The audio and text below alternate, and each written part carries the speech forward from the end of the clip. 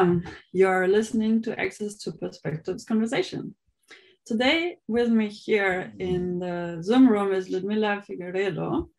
We met a couple of years ago through the Open Science Fellowship Program by Wikimedia Germany, where I had the pleasure of working with you, Ludmilla.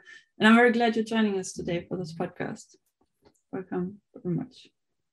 Thanks for having me, Joe. It's a pleasure.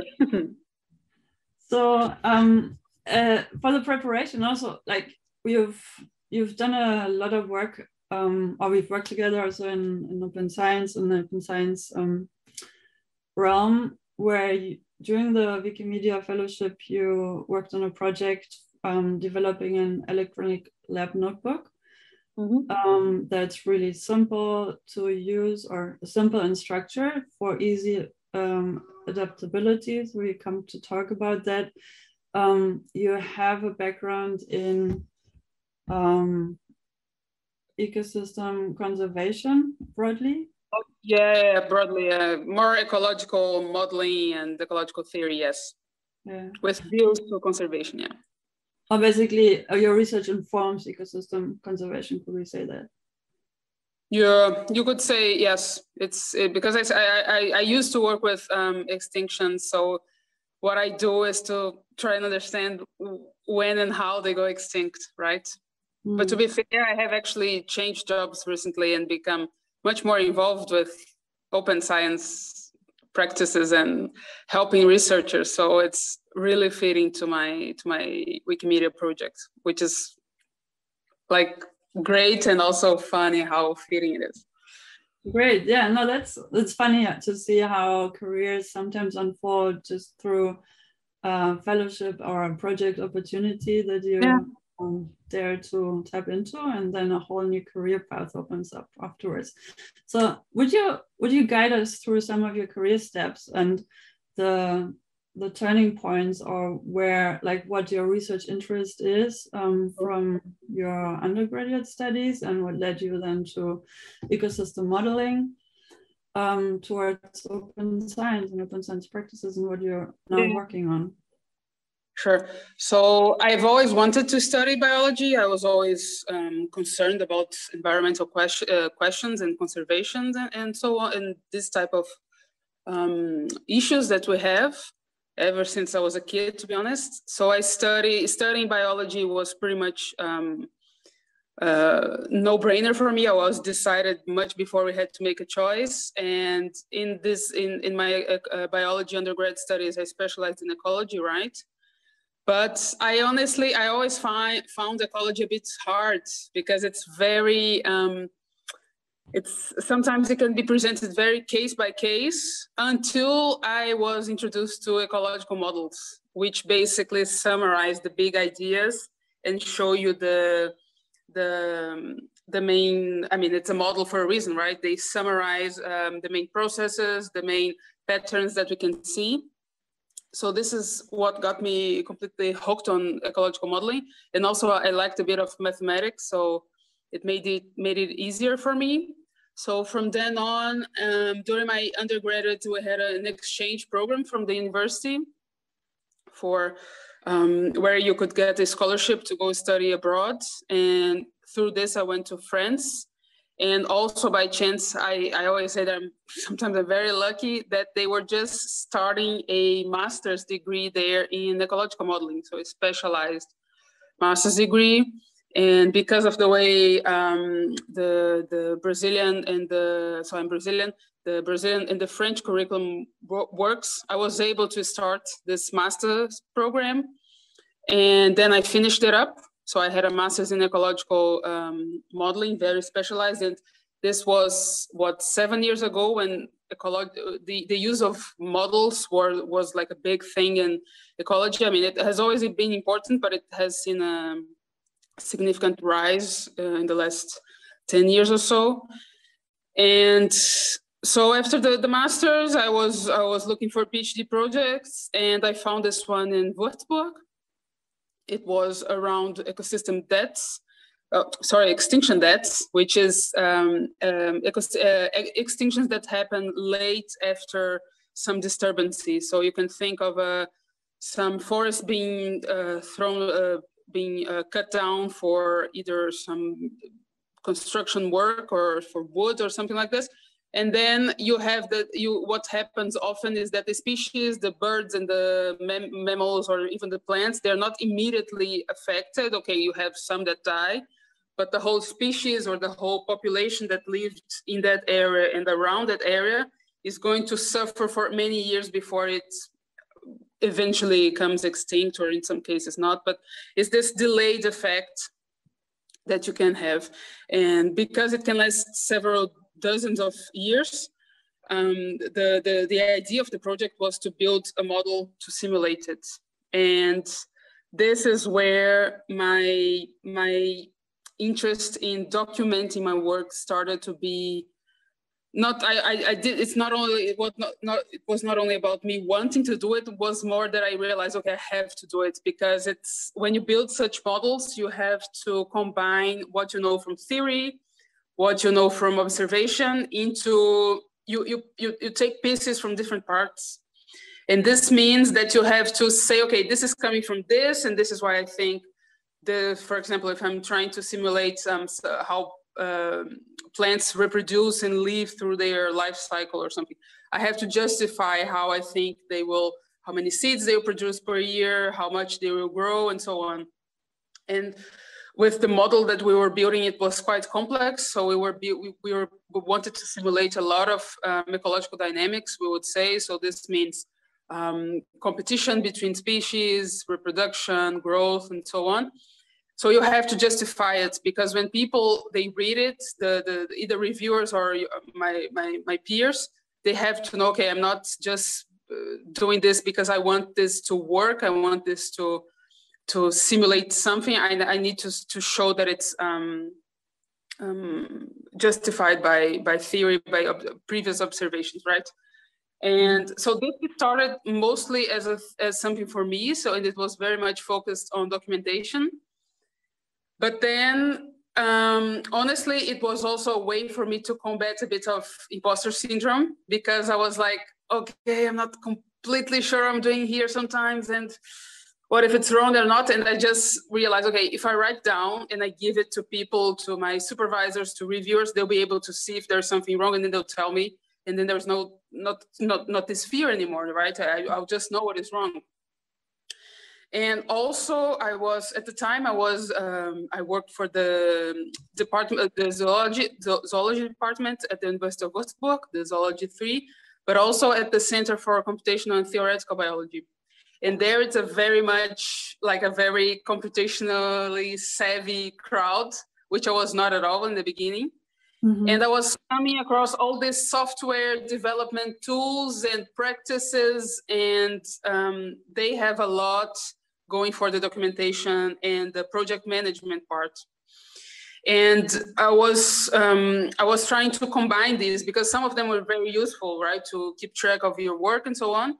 And I just started to incorporate some practices into my own project management that I did for myself. And at some point, actually discussing with them, because they're always promoting the seminars where we talk about how to make our work better, or how to work some new tools that make our life easier. I realized that I had quite a good system. I mean, I was actively trying to improve it. And so I presented the idea to them, and I saw that it was something that they were interested in. And then I kept developing it. And then at some point, from the University of Würzburg, the graduate school, I saw the announcement for the Wikimedia project.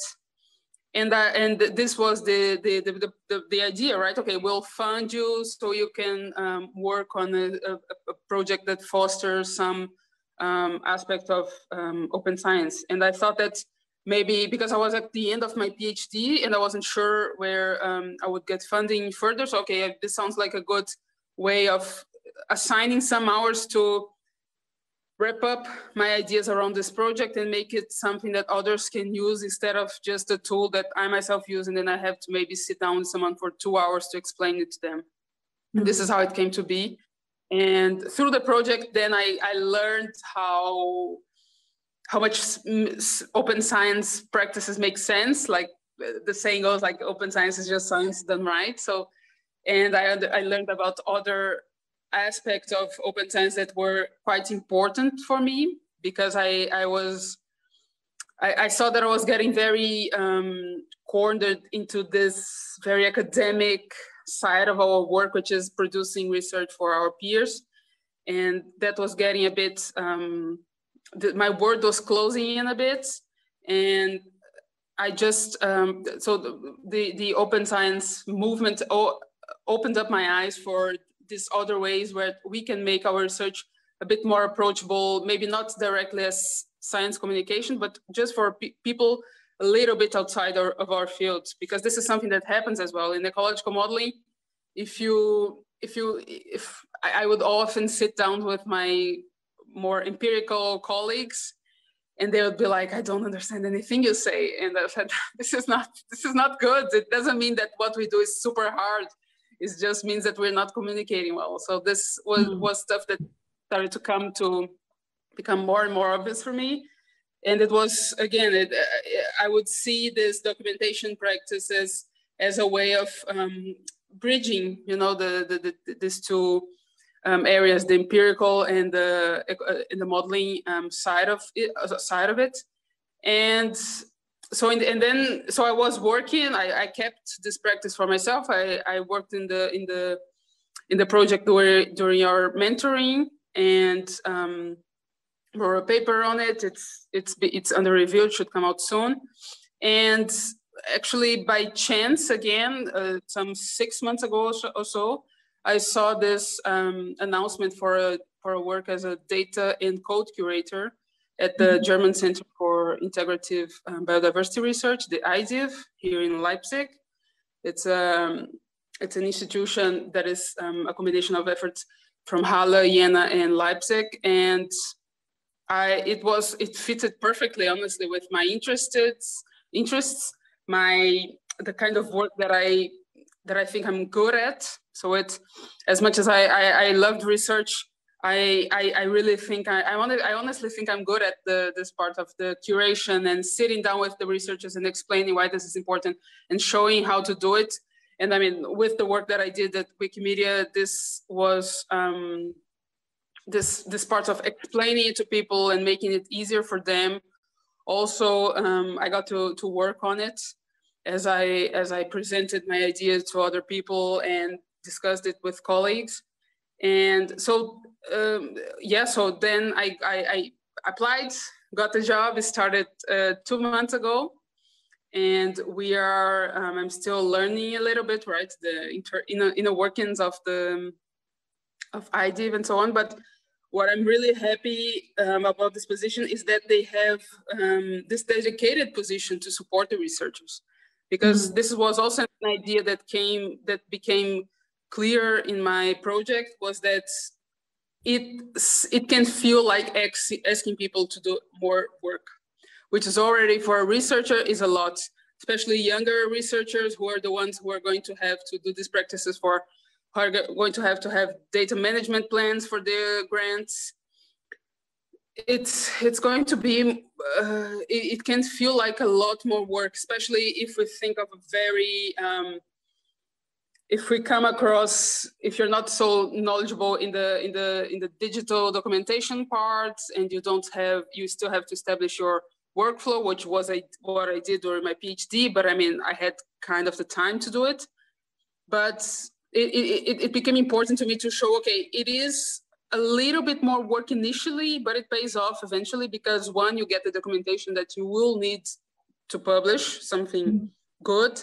And also it's actually something that came across in the reviewers process for our paper, is that it saves time for the researchers themselves. When they go back into some work, they're able to catch up much easier, or if they have to pass it on to some colleague that is taking over the project, someone new is coming, it's much easier to pass it on if you can just, okay, read this, and then we go through your questions, rather, okay, let's schedule a meeting, and then I have to go through all of this with you.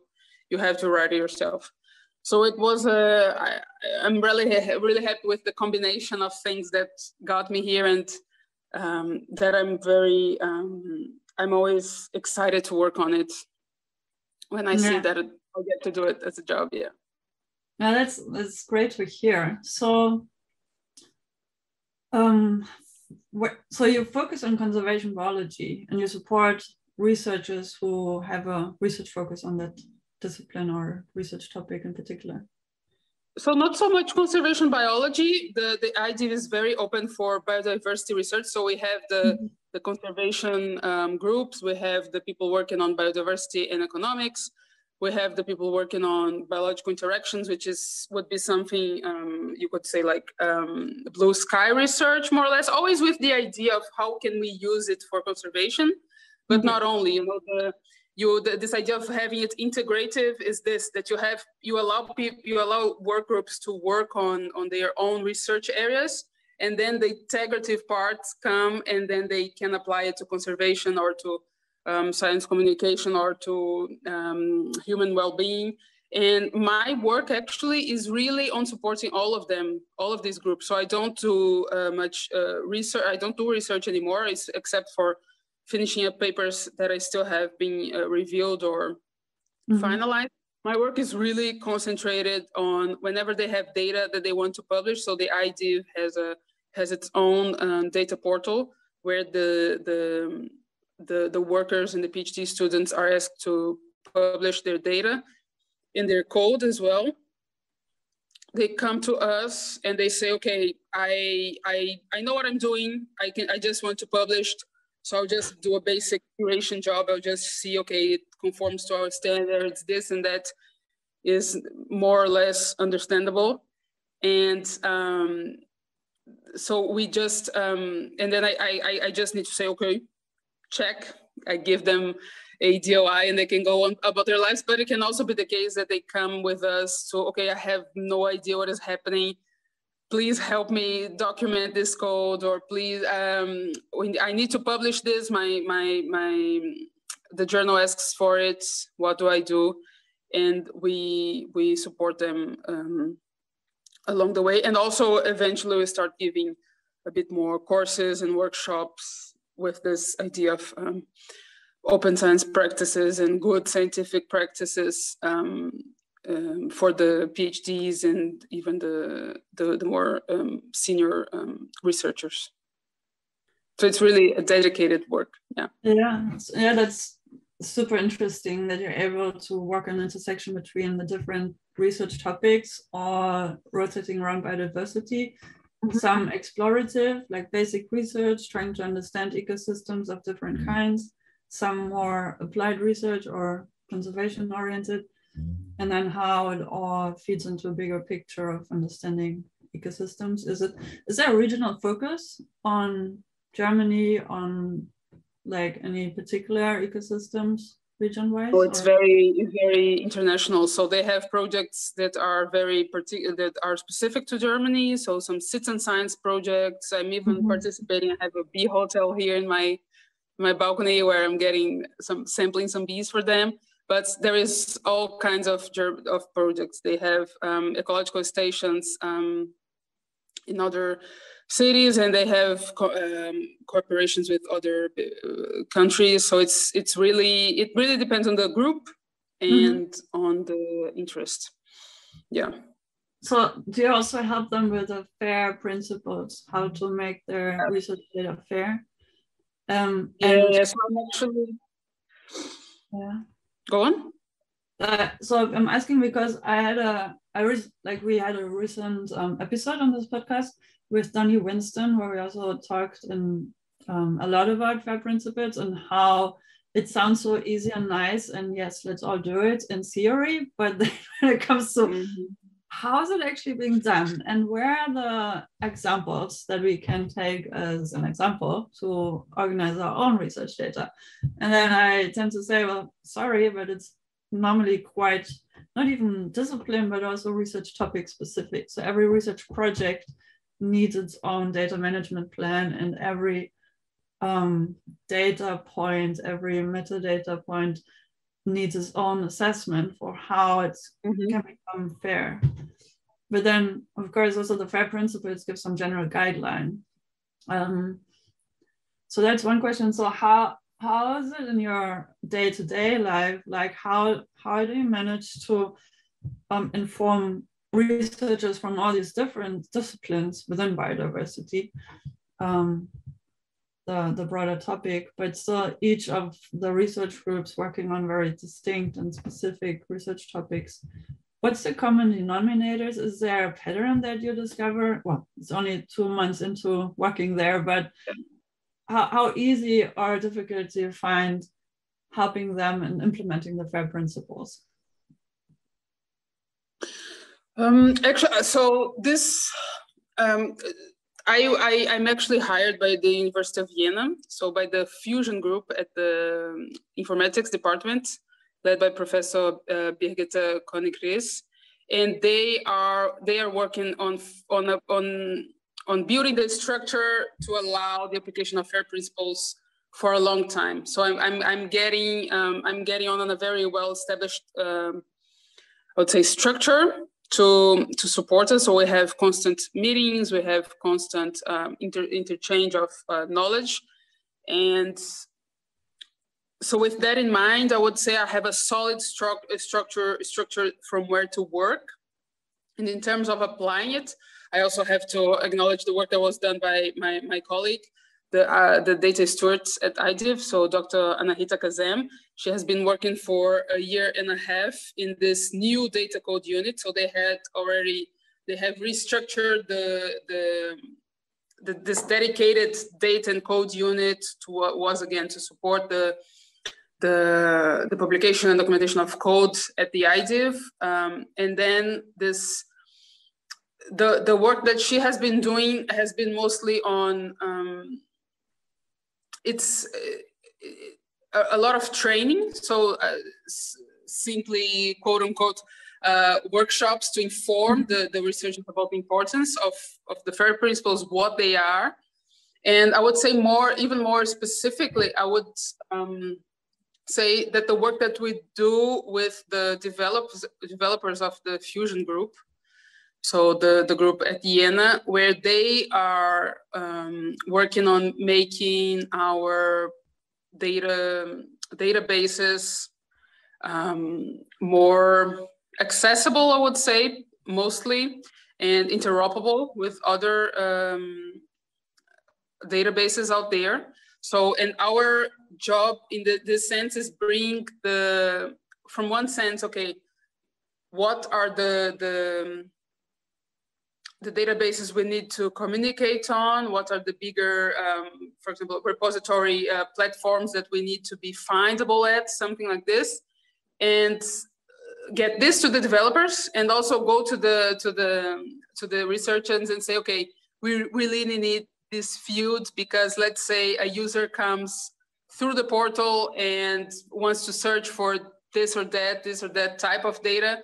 We need them to find it. They might not know your research in detail. They might come with a blank mind and not know exactly what to look for. So in summary, I would say this is how we do it. We have a very solid base from where to work. And then we work more on training, especially the young researchers, right? But also justifying very well, showing how important it is, how this pays off in the end to have this work available and fair, and how it reflects in the advancement of science and the advancement of knowledge and cooperation. And ultimately, if they want to be very selfish, quote unquote, in funding, even if you don't convince them by the fair of it, you convince them by funding. Yeah. So maybe you should also mention here for the listeners who are not familiar with the FAIR principles, just to explain the acronym. FAIR stands for findable, accessible, interoperable, and reusable for data items to be. Which is not to be confused necessarily with open. It can be that FAIR data is open, but it doesn't have to be. And this is a common misconception or misassumption. When it comes to conservation biology and biodiversity, or in particular with the research groups that you're working with, is there is there data that should not be publicly available, like sensitive data that some of the research groups work with, and what would that be? Yes, you can have. So you can have data from, so you could think of camera traps, which are basically small cameras that you put in the middle of a forest somewhere, and they activate by movements, and then they capture the animal that is coming through. And so, for example, you would say, okay, I did this study in a forest in Madagascar. I had 20 camera traps set up, but I'm not going to review their location because it's sensitive. Because if one of these camera traps captures some very rare species of lemur or some other mammal that is endangered, you don't want to be revealing their locations and helping people find it, you know. So this would be the type of sensitive information that we don't need to make public, and it doesn't affect the end result of the work. You know, if people want to reuse it, they'll be able to. They don't need to, and they can always ask the co-authors if they absolutely need it, and then there is an agreement and so on, right? Mm-hmm. So the work is still accessible, it's still findable, and it's still reusable. It's just that there is this small detail that we have to work on, and this is the type of work that we do in curation, right? Where they say, okay, I cannot show this. We're okay, all right. We just inform this in the documentation, make it clear, and so on. So this is totally possible, and yeah, this can definitely happen. Yeah, so it's basically to protect the animal or also plant species from illegal hunting or being or even like curious people for some reason. Tourism really want to see that species, though we know that they're in this very small patch of forest. No, we don't want. So, and it's a nice thing for the researchers to know that they can still make their data available for others without endangering their objects of study. Because especially in these cases, the animals, it's almost like a hard thing, you know. It's a love thing. So the researchers are very precious about their species, and we want to protect it as well. Yeah, there's the re3data.org, the Registry of Research Data Repositories. Are your data repositories also linked there already, or not yet, or for a reason maybe not? That's a good question. I think it should be. It sounds like might be in it. I'm just asking because in some cases, I assume there's also reasons for keeping certain data sets separate for organizational, political, whatever reasons. The re3data registry is an attempt to centralize, or to have like this central registry with global research data repositories represented. And it's work in progress. So that's basically just for the listeners, maybe also a source to check out if you're working with research data or you're interested in exploring research data. You can search this registry by discipline, research topic, region, and then you find research data across also regions, disciplines, and research topics. But this is something that with the iDiv data portal, we have different data sets, right? And the data sets, they can be made open or not, depending on, for example, the researcher wants to do an embargo until they want to finish publishing, analyzing everything they want to do. So it might be the case that some of our data are not available yet, but we keep an eye out for it. Okay, why is it embargoed? We want an extension or something, and so this might be the case where it won't be open. And it's made case by case. So this is also part of the curation job where the researcher says, okay, I need to I don't want to publish yet. I want to document it right and deposit it, but don't make it open yet, please. And then we take care of it. Yes. Sure. Yeah, that's also an important aspect, because some open science enthusiasts, they call for, oh, let's be as open as we can be. Mm-hmm. But then there's also a level of responsibility and accountability, and cleaning up data sets is a lot of work. It takes quite a bit of time. So as much as we want to be open about sharing data and research results, there's also this responsibility component where we need to make sure that the results that we publish as researchers is actually fair, not only for the data, but also to be interpreted by the researchers and contextualized properly. So yeah, so just to have a shout out also for understanding why some research projects might take some time before they publish their results or make them openly accessible and searchable online. But the idea with fair is to be fair also for our own sake. Like many PhD students, including myself, know very well what it means to find yourself towards the end of your PhD, having to write up your thesis, and then going through your lab notebook, which brings us to another topic we came here to talk about. And I think this is what electronic lab notebooks can help us tremendously in avoiding the stress and the despair that some of us have experienced throughout the PhD, and especially towards the end. From the start of your PhD or any research project, really, to have a system that makes it easy to capture your results, to document, to contextualize on the go, and then to have easy access through digital workflows towards the end of the PhD or towards the end of a research project when you want to write it up, publish the data sets along with a manuscript.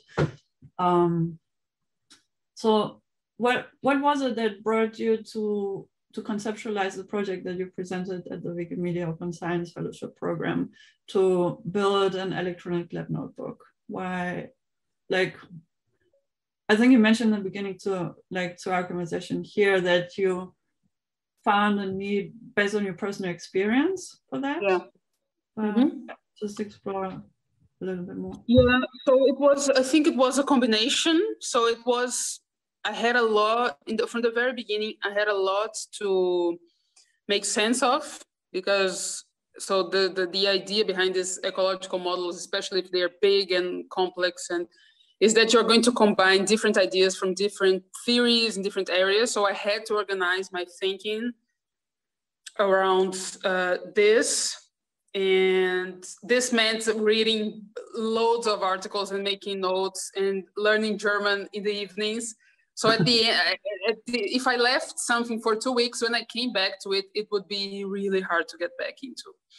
And or I would read something and have no idea where I read it. I just remember a term or a word, and then I would be able to, for example, search for it somewhere in my computer, So it was a mix of, okay, I need to have a place where I can put my thoughts down, and I need to be able to search through them very easily. So I would say that those are the main motivators, which is why I switched from written notes, which was what I had, and I still have 2 full stocks of paper on it, to an electronic system. And I still use it to this day, and I use a much more complicated system actually than the one I present. And I kept working on it. So with this idea of, okay, I need to write down my thoughts, I need to be able to search through them. And as I would have meetings with my supervisors, this is where the need to be able to communicate it and to justify myself started to be stronger.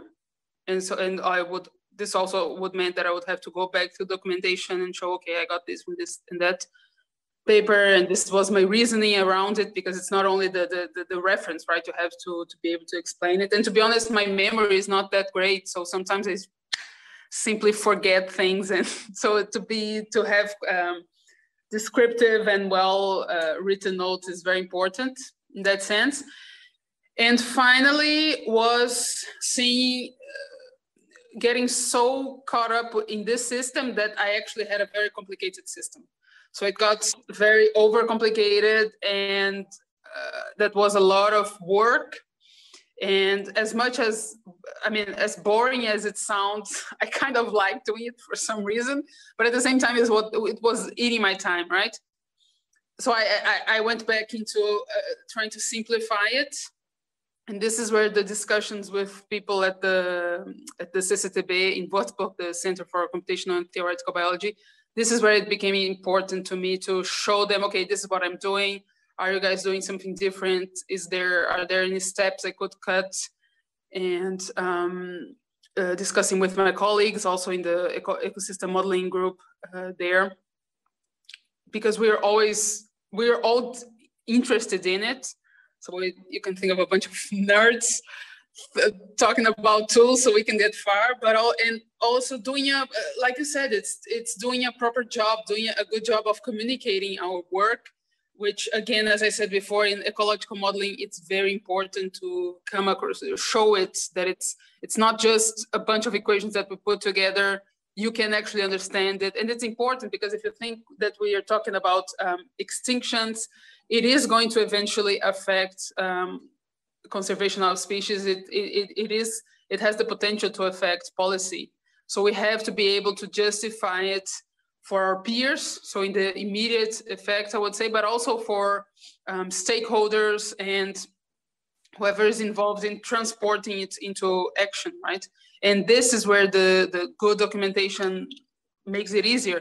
Okay, someone might not read the manual of our model, but it can be translated in a more simplified language. And for that, you need a good documentation. You need to show that it's based on reality. It's not like coming out of my mind and creating a fantasy world, you know? And so this is, so you could think of these three main phases of, okay, I need something that is searchable and can retain my thoughts. Then I need something that my supervisors can understand. And then I needed to make it simpler so that I could do it properly and not waste so much time on it.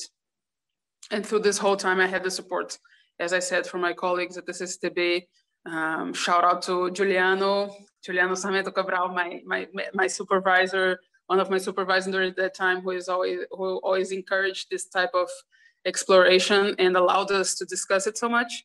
And this is what was a refinement. And by the time I came to the Wikimedia project, I also got very nice reviews from my application, what was a main point that I was kind of aware, but I wasn't sure how to do with it, was that, okay, there are quite a few resources online already. If you look for how to organize your work in R, which is the software programming language most ecologists or biologists use, that you will find different posts online, different videos. And this was something that was said, okay, this work needs to show how it's going to be different from all these other that exists. And this is where it also contributed to this idea of mine to make it very simple, because from these tutorials, I would often see that they require the researcher to have some background in either computational science or be quite computationally savvy. And it's not always the case. And as I said, I don't want to add too much work to people's workload already, right? So this is the part that probably took the most time for me, was to organize the work, and not only the workflow that I propose, so the way that I propose people do it, but also the language and even the figures or the type of tools that I use to make it very simple for someone to catch up and start using it very fast, and not have to do a lot of maintenance work, which was what I said before. And yet for it to be effective, right? Because, okay, I have something simple, but it doesn't quite get there. This is not what I was going for.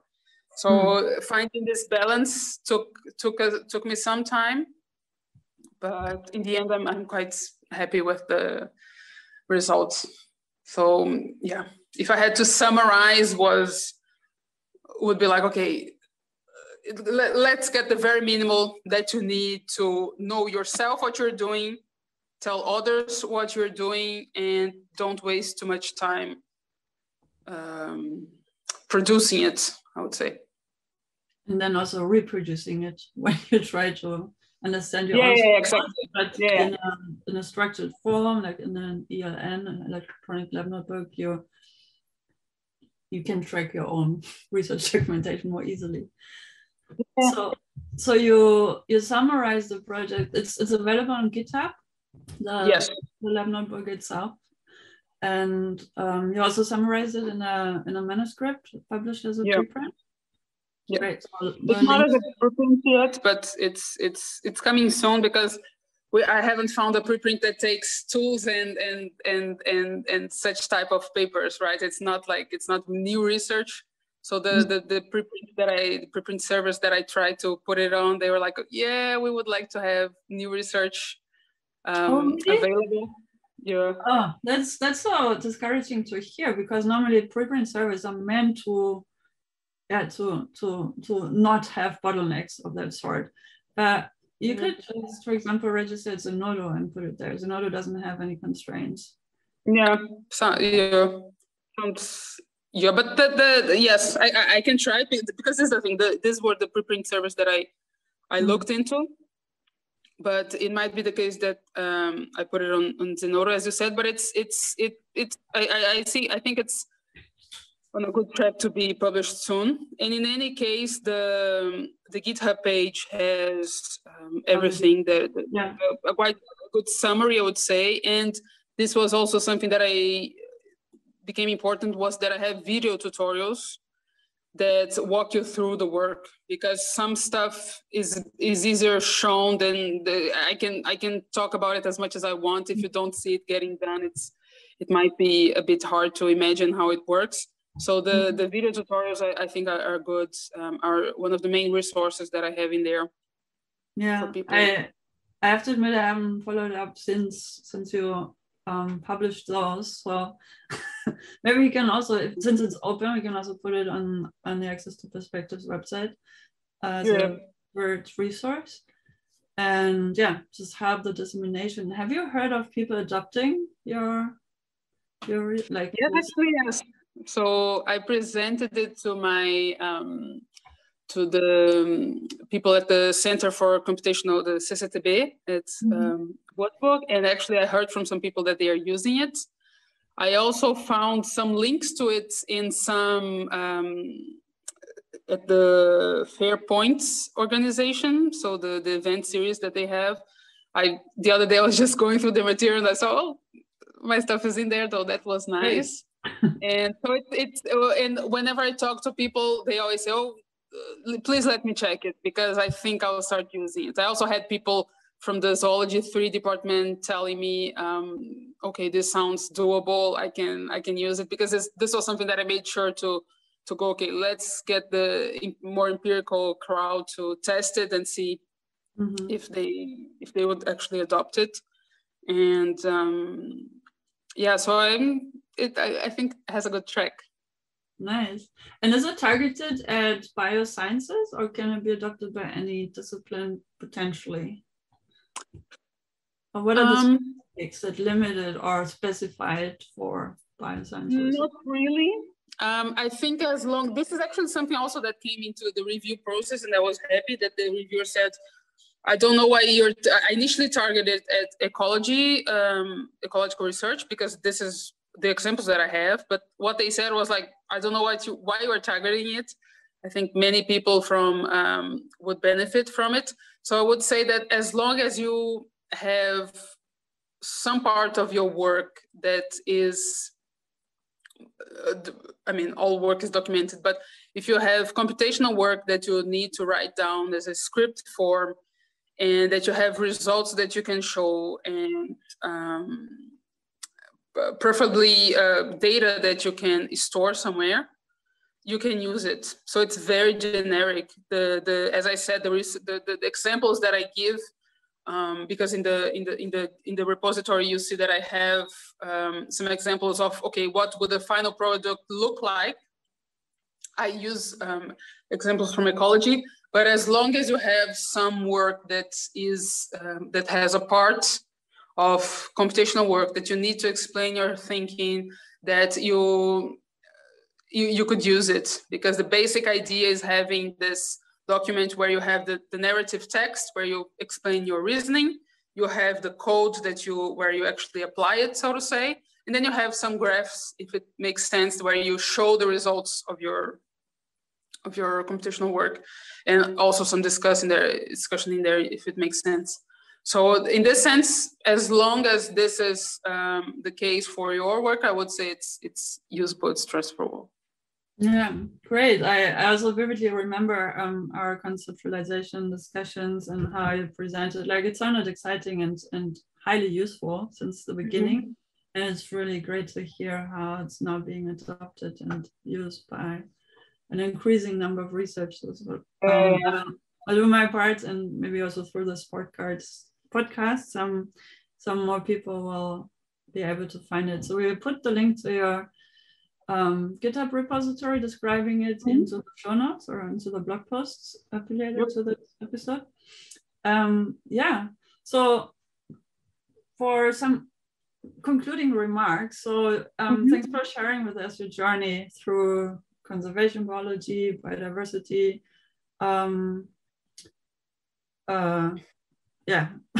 data analysis, research, modeling. I was sitting on the word, and yeah, it's quite a journey, and it's captivating how passionate you are about each step in that journey, and how it's still on each of the topics, and everything appears to make a lot of sense on how you position yourself also with your career. What were like maybe 2 or 3 or just one major recommendation be to the listeners from your experience, and like when they hear about open science, when they hear about data management or open data, fair data, is there something you'd like from the experience of your consultation and the support you give to the researchers at the Institute? What are the major challenges, and how would you encourage people to overcome these and to just dig in? And I would say, so the something that I heard a couple of times already was, I'm afraid to publish my code and see what people will do, which is something that comes around, but I got to hear it like personally. So don't be afraid of it. The community is usually very open to share and improve if there is something that urgently needs fixing. So people are usually friendly about it, I would say. So don't be afraid to publish your code, to have people talk about it. It doesn't need to be perfect. It is good if you explain yourself, but start slow would be the second. So the first one, don't be afraid, put it out there. The second one is, as I said, start slow. Don't try to go with the most pristine routine. It might take some adjustments, but it's better start to get it done than not to do it at all, which was also something that I did. It took me some years to refine my process, but I eventually found it, and hopefully the work that I put out, the kit, helps some people along this way. And finally, making your research, I mean, this fear has been decreasing, especially because there has been a lot of communication about the fact that, okay, getting a data citation, getting a data that you produced cited is also being recognized more and more. So it doesn't mean that your work is going to get robbed or that you're missing opportunities. You know, you have the flexibility of saying, okay, this is some work that I really want to do it myself, so I will hold on this data for some time. but eventually put it out there so that others can use, because you will get the recognition for it, and in a bigger sense, in a more altruistic sense, I guess, you would be contributing to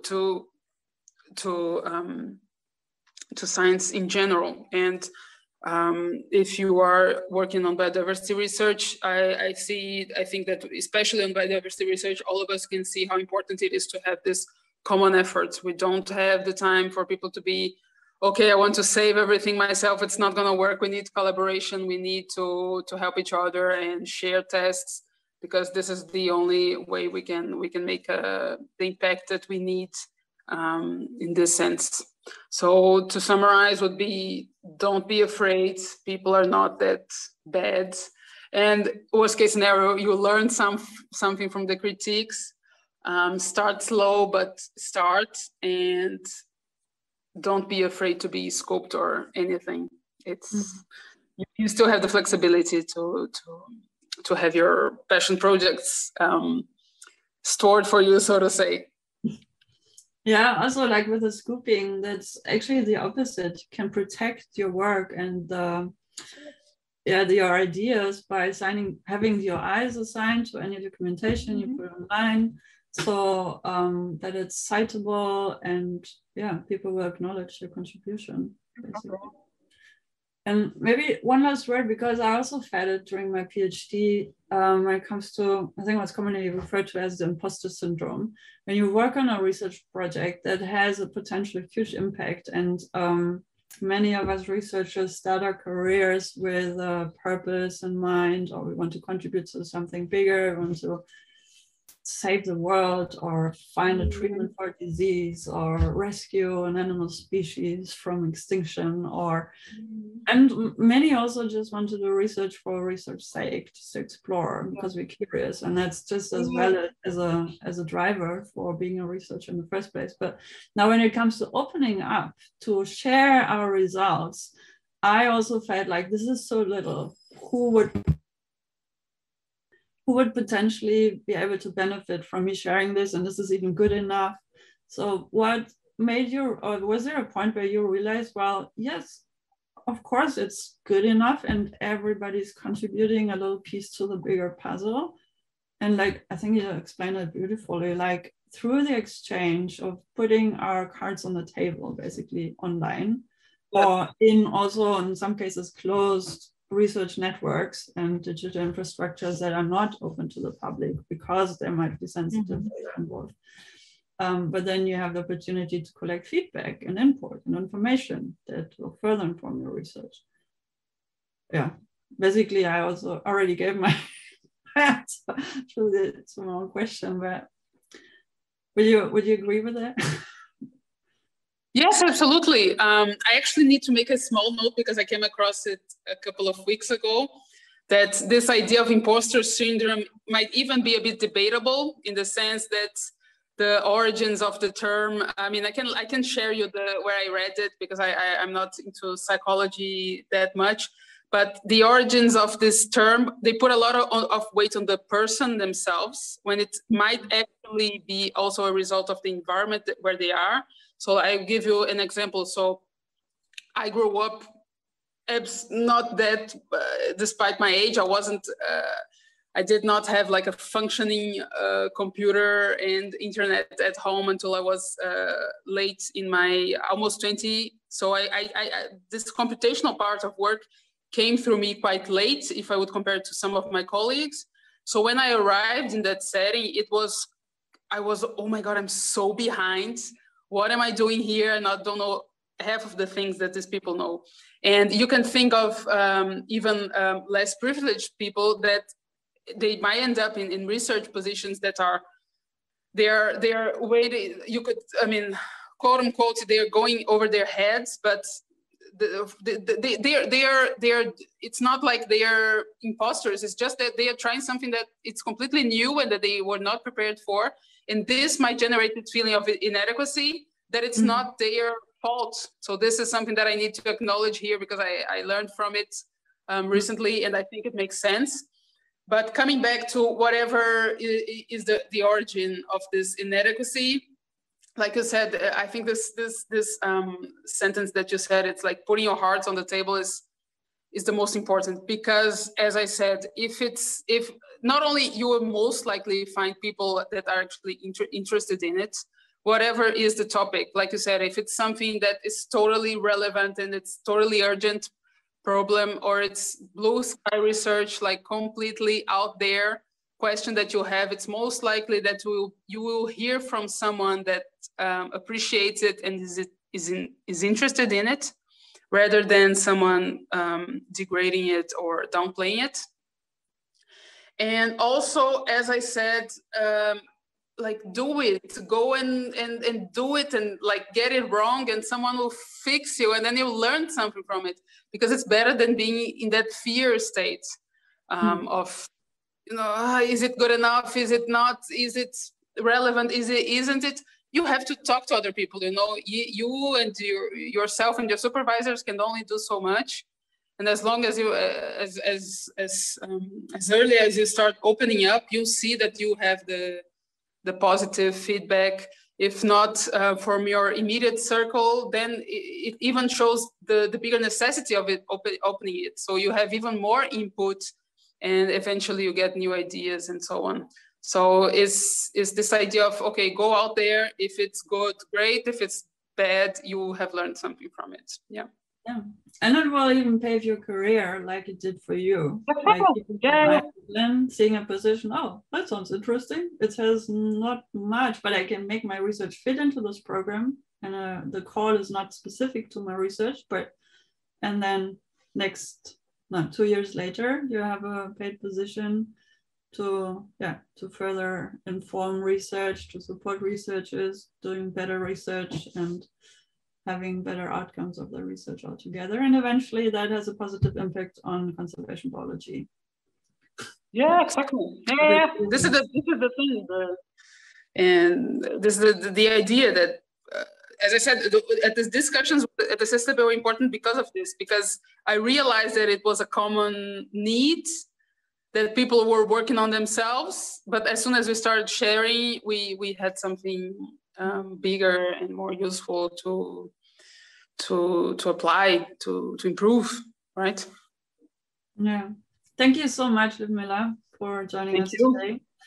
And I'm really excited on, stay in touch, hearing again from you or having other conversations in the future, and how to bring your lab notebook to more people out there, and also to, for you to facilitate the researchers at the Institute and the broader research network to do fair data management properly, and we can all learn from each of these examples altogether. Thank you so much. Thank you. That's great.